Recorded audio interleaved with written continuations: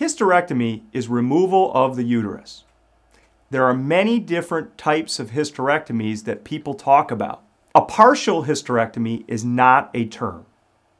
A complete hysterectomy is not a term. The term is either total hysterectomy, which removes the uterus and the cervix, or supracervical hysterectomy, which removes just the uterus and leaves the cervix, or the lowermost portion of the uterus, intact. If you are removing the tubes and ovaries, we term that a salpingo-oophorectomy. If you are not removing the tubes and ovaries, it will just be termed hysterectomy.